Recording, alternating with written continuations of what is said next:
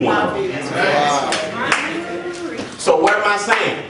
In school, they won't teach you this. There's several types of business. You got traditional business, corporations. That's fine. Get a job just so you can get your feet wet. You got to pay the lights, you got to pay the water bill, you got to pay the gas bill, you got to pay daycare, you got to have health insurance. Nothing wrong with a job. But that's where you get your feet wet so you can turn around and create them.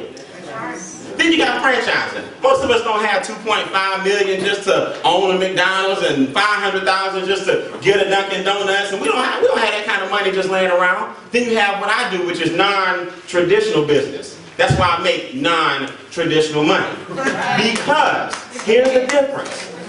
You have to learn that you can give yourself a pay raise with the money that you currently make.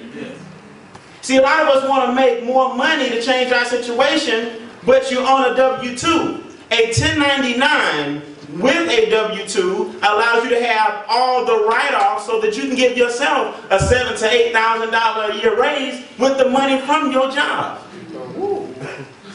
So you don't have to have a big business with a marquee so you can feel like you're a business owner. Abel Mabel said it best. That's the problem in Atlanta. We all want to look like something. Me and Mark call them prude homes. Prude homes. A lot of people think you got to have a business with a big, you got to have big things and big. You don't. It's not about flash. A business is just a tax ID number in a folder. That's all it is. All you need is a tax ID number and some paperwork. Now when you drive your car, you write off some of your trips. When I went to Maui, I kept the receipts because I told somebody about my business. So now my vacation becomes something that the government can't tax me on. I went to Monaco, where a hamburger cost $65 US. That's a $65 hamburger. You better believe it came off my taxable income. In fact, everything was on me. You get two of them, you get two of them too. Because you need write-offs, but you can't do it with a W-2. It's a shift in what? Mentality. See, a W-2 says this: I'm going to work first, I'm going to pay my taxes second, and I'm going to spend third. That's why most people would check the check. Because you saying, boss, get yours, government get yours, state, federal, FICA, everybody else get yours, then pay me what? Mine. But let me ask you a question, who worked for it? Then why are you number 3 in line? The government is telling you, legally, if you're on your business, we change the game. Brother Allen said, look, become an entrepreneur. Why? Because we allow you to work first. We allow you to spend second, and then you pay your taxes when? Third. There's a difference between the W-2 and a 1099.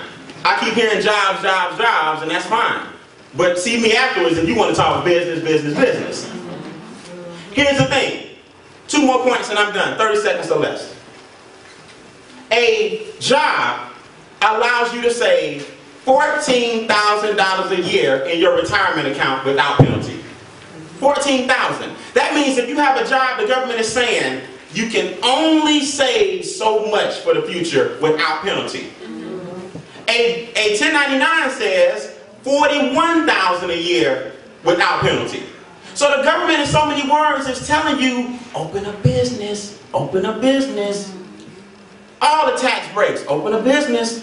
Increase your income, open a business. If you don't have a 1099, every time you drive a mile, I want you to take about 40 cents and just throw it out the window, because that's what you're doing. On your way to work, you should be writing off your gas mileage, because you should be talking business on your way to your job. Just take 40 cents and just chunk it. You know that little change you got? Just chunk it. I'm telling you, I went from ashy to classy. Because I opened a business. And I don't even use the word I. It was a concerted effort of a lot of mentors and a lot of awesome people that got me out of that mentality that somebody had to always give me something. So now I spent the last 14 years with a Mentor to Millions paying that back.